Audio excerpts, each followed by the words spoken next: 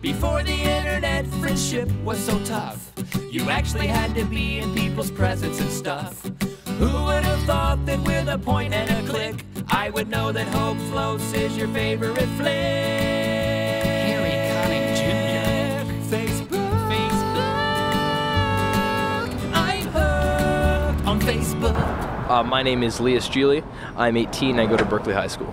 Dylan Lopez, and I am 18 years old.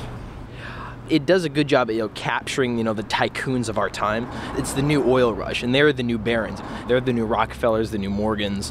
It's really the first movie I've seen that's really captured our generation perfectly. So in that way, I think it should win Best Oscar. I don't think so. Why not? It only covered the business aspect, didn't cover the social aspect.